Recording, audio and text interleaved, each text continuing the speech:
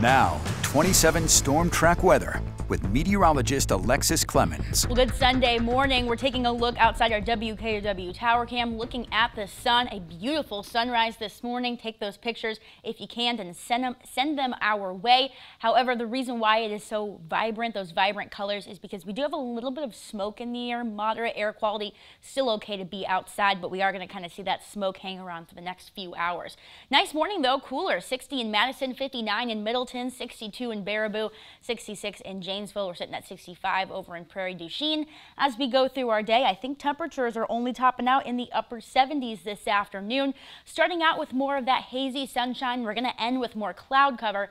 That's what's going to keep us a little bit cooler through our day today, but you'll notice also rain chances are going to start to increase in the afternoon hours, but not everyone will see them. If you were with us yesterday, we were tracking this system. It was gaining that energy, gaining that moisture over the Dakotas. Now it's making its way into Iowa and Minnesota.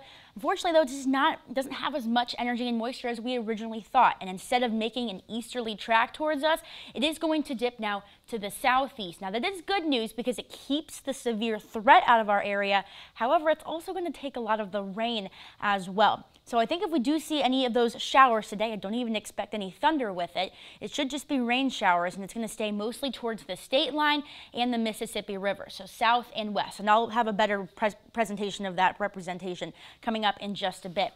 But this is going to stay to our south, but those rain chances will stick around in those areas through this afternoon, through tonight, and then into tomorrow morning. Then we see the sunshine return, and I expect us to stay dry through Tuesday, as will be sunny and seasonal then. So rainfall totals have dropped. Those are higher amounts going to stay to our south, but I do think a ½ an inch or less very possible in those areas that I was talking about. And here's kind of a highlight of what we're looking at here. So along the Mississippi River, as the system comes in, it's going to dip just south of us and then make its way back up in Lake Michigan. So a 30 to 40% chance for those areas there.